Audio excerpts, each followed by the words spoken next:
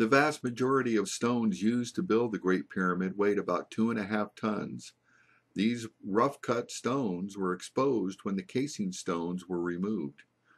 These stones on barges moved up the waterlocks and into the pond impounded by the casing stones. These rough-cut stones must be quickly moved from the barge and set into the pond.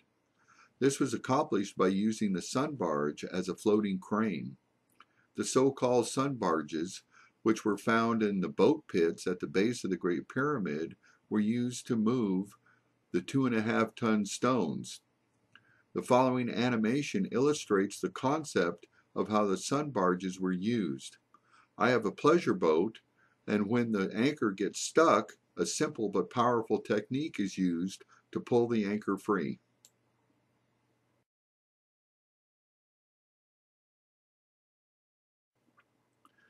When the anchor is stuck, we walk to the bow of the boat. The anchor line is pulled tight and attached to the boat. Then we walk to the rear of the boat. This causes the boat to act like a lever. This exerts tremendous pulling force on the anchor line and pulls the anchor free.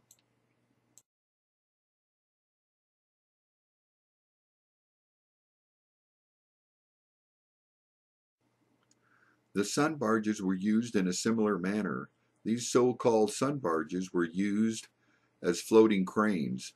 They acted like a floating lever, and the water was a fulcrum. Workers on the floating cranes would walk to the front of the crane, tipping the bow down. The 2.5-ton rough-cut interior stone was attached to a rope connected to the bow of the crane. The workers would then walk to the back of the crane. This would cause the crane to act like a lever, and the bow would move up, lifting the stone off the barge. Once the stone is lifted by the floating crane, the crane is easily moved by workers wading in the waist-deep pond. When the floating crane is moved to the proper location, workers on the crane walk towards the front of the barge, which causes the bow of the crane to lower, which sets the stone down into the pond. How the stone is attached to the rope was difficult to animate, so that process was not depicted in the animation. That process is fully described in my book, Lost Technologies of the Great Pyramid.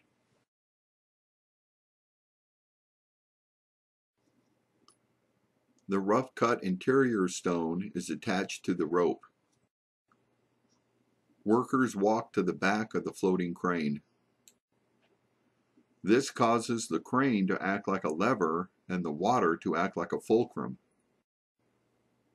The crane pivots and lifts the stone from the barge. The empty barge is moved out of the way. The boat crane is moved into position. The workers walk toward the front of the barge. The stone is lowered into the pond and set down at its final resting place. It was a fast and easy process to move the 2.5-ton stones from their barges to their final resting place. This was how the vast majority of the stones used to build the Great Pyramid were moved to their final resting place. Research indicates that the barges used could support a single 16-ton casing stone. That would mean a single barge could conceivably carry 5 rough-cut interior stones.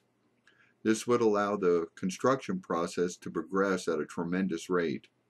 Although there are many boat pits on the Giza Plateau, there are 2 floating cranes which have survived from antiquity. Although the scale of the barge, which holds the rough-cut interior stones, compared to the stones is not perfect, the following animation illustrates how 2 stones were taken from a single barge at the same time.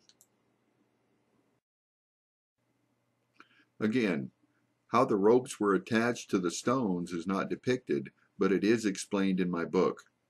Workers walking on the floating barge cranes cause them to act like powerful levers, and 2 stones are lifted from a single barge at the same time. The assembly process progresses at a rapid rate more rapid than any Egyptologist could ever match. There are many questions which remain, which will be answered in subsequent videos in this series, but the immediate question is, What is done with all those empty barges?